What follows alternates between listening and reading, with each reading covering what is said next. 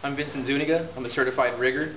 I'm responsible for inspecting the rigging, determining its capacity, and properly attaching it to the load. I'm going to explain how to determine the safe working load for the rigging. The safe working load is a number that represents 1/5 of the rigging lift capacity. Let me explain.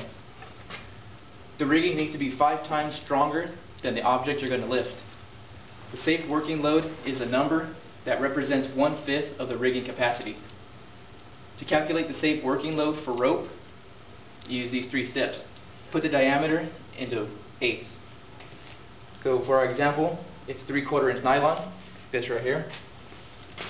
So we put the diameter in eighths, 3/4, you convert it to 6/8.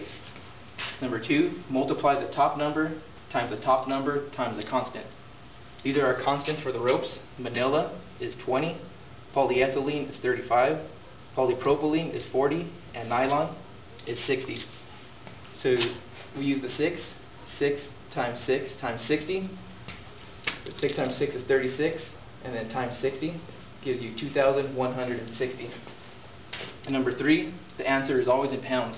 So the safe working load for the 3/4 inch nylon rope is 2,160 pounds.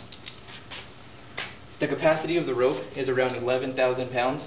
However, it can only be used for loads of 2,160 pounds or less.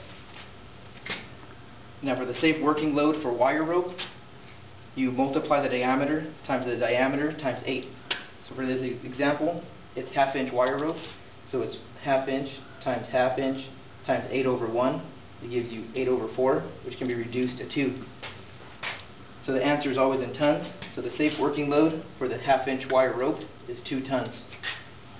The wire rope can be used for rigging on loads of 2 tons or less. Thank you.